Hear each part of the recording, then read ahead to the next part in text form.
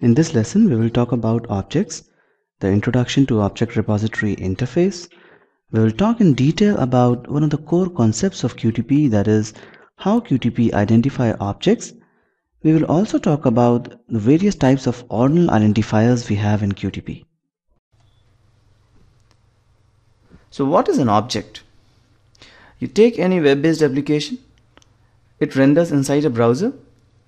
The browser contains a page or pages, and these pages in turn contain elements like text boxes, drop-downs, and radio buttons. All these elements are independently known as objects in QTP. These objects get stored in something known as object repository during record time. A point to note here is that all objects are associated with some properties and methods. So what is the difference between a method and a property? In simple terms, properties store data for an object, and methods are actions an object can be asked to perform. As an example, for a button, a property could be the label name that is found on top of it, while a method can be click, which is the action that we can perform on it. Next, let us see the introduction to Object Repository window. Let me show you what Object Repository looks like. To see the Object Repository, you can either click on this cylindrical icon button,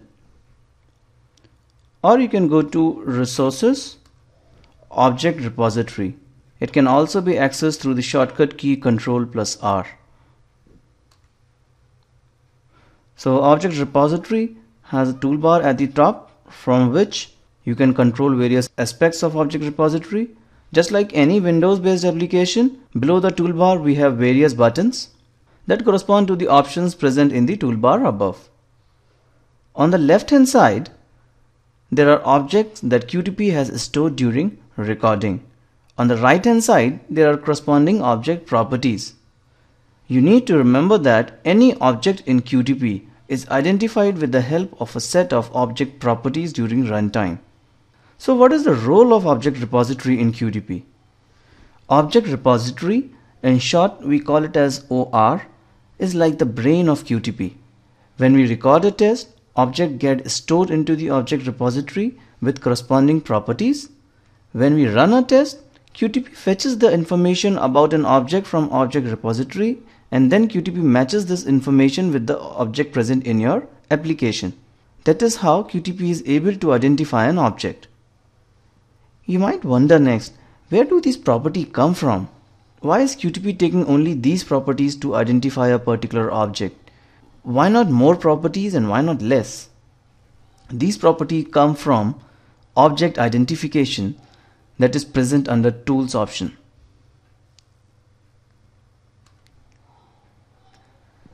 The drop-down on the left-hand side has all the environments. The environments included here correspond to the add-ins that we had loaded when we first opened QTP. On the left-hand side, you can see the object classes associated with a particular environment. So when I selected ActiveX, you can see the test object classes of ActiveX type. When I'll select Web, then you can see Web classes. Similarly, for Visual Basic, we have other classes, and for standard Windows environment, we have another set of classes. Now let us see how QTP identifies object at record time. For the sake of understanding, we will select standard Windows environment. Every object can have mandatory properties and assistive properties associated with it. Mandatory properties are the properties that are always recorded when QTP learns an object. Assistive properties are optional properties. They are only recorded when QTP is unable to learn the object uniquely using mandatory properties alone. The combination of mandatory and assistive properties is known as learn description. Using this add remove button, you can choose to add remove properties listed under mandatory properties. Similarly, using this add remove button, you can choose to add remove properties listed under assistive properties. The number on the left hand side signifies the sequence in which QTP will take the assistive property for object identification. As an example, say we had around 3 properties listed under assistive properties. So what QTP will do while trying to identify an object during record time is, it will first try to identify an object using native class and text property alone. In case it is not able to identify an object uniquely using these two property alone, then it will go to window ID property. In case this is also not sufficient, then QTP will move to a test text. If it is able to identify an object uniquely, then QTP will stop there and it will include a test text as part of the learned description. In case this is also not sufficient, then QTP will go to property number 3. So I trust you got the answer to the previous question. Where does QTP pick the properties? It picks the properties from object identification, and these are then recorded and stored into object repository. In case smart identification is enabled, then QTP learns some properties inside smart identification as well. We will see in detail about smart identification in the coming videos. How QTP identifies object at runtime? At runtime, QTP identifies an object using learn description. In case QTP is unable to identify an object using learn description, then it tries to do it using smart identification, given that it was enabled during the record time. In case QTP is not able to identify an object even by using smart identification, then it uses the combination of learn description and ordinal identifier. So the next question can be, what is an ordinal identifier?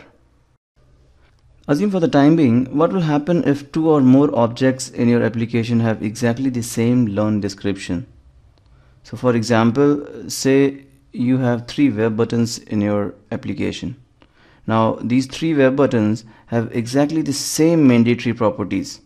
That is, their HTML tag, name and type properties are matching with each other. So in that case, how will QTP be able to identify those 3 objects uniquely?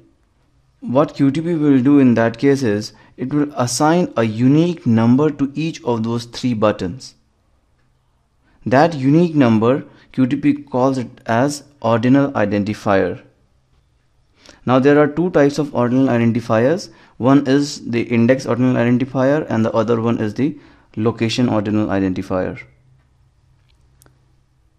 Index ordinal identifier assigns the value based on the order in which the application appears within the source code. So when we talk about the web-based application, we will have index ordinal identifier by default. If we are talking about the Windows-based application, then we will have location ordinal identifier by default. Here is an example of a Windows-based dialog box. This dialog box contains 8 radio buttons. Assuming all mandatory and assistive property values are same for all the 8 radio buttons, then QTP will use location ordinal identifier and it will assign numeric values starting from 0, top to down and left to right. Once an ordinal identifier value gets recorded, it can be seen inside object repository. In case you wish to manually assign or edit ordinal identifier values, you can go to object repository and edit the values. So in case I would like to edit the location ordinal identifier value here, I'll go to object repository and I'll click on this button.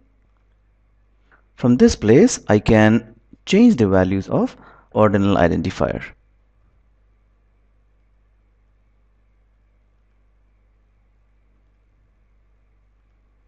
It brings us to the end of this video.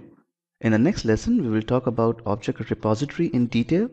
In case you have any questions, do let me know.